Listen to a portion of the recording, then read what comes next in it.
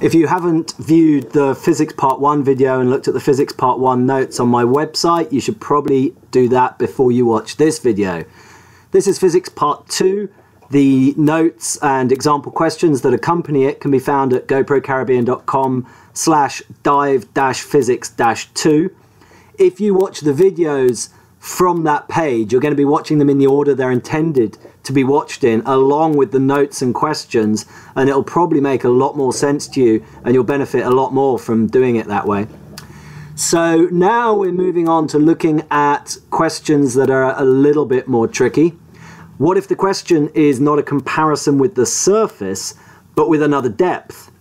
Well, fear not, all we need to do is use the three-step process twice. We go from the first depth up to the surface, and then we go from the surface down to the second depth. It's a pretty easy thing to do, but before we do that, let's just review what you know. So if we have the surface and then 10 meters and 20 meters drawn up, and we imagine what happens to different things when they move around. A balloon taken from the surface to 20 meters. Hopefully by now you know it's going to get smaller.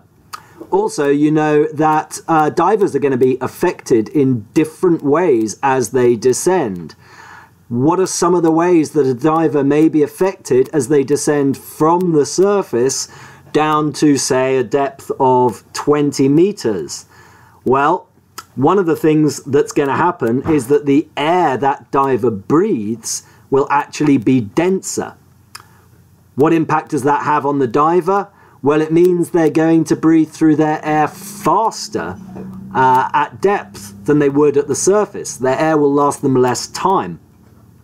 And also, that means that they will breathe through more PSI per minute or more bar per minute with every breath they take. So now let's think about how we could use the three-step process twice to answer a question where the object is being taken from one depth to another depth. For example, a balloon at 20 meters being taken to a depth of 10 meters. This is a question that you may well be asked in the exam. You know, hopefully, that that balloon is going to get bigger. The question is, how much bigger? Well, we'll use the three-step process twice. Let's take our balloon with a known volume at 20 meters and use the three-step process to work out what its volume would be at the surface. That's easy to do. You learnt that in Physics Part 1.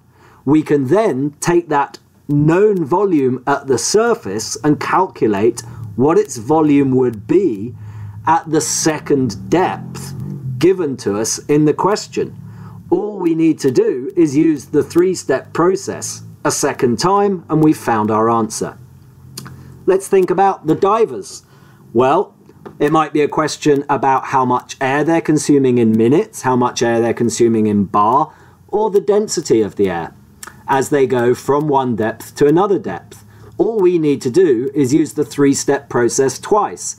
We calculate how much air they would be breathing at the surface using one three-step process, and then we calculate how much air they would be breathing at the second depth by using a second three-step process to take our answer on the surface down to a second depth. So, three-step process twice, something you're already familiar with, and that's how you do questions at two different depths. We're now going to look at a few example questions to help you better understand how that works. For more videos, notes, practice questions, go to goprocaribbean.com. I'm going to be releasing exclusive material to people who like my Facebook page. And if you want to see when my videos are published, the easiest way to do that is to subscribe to my YouTube channel.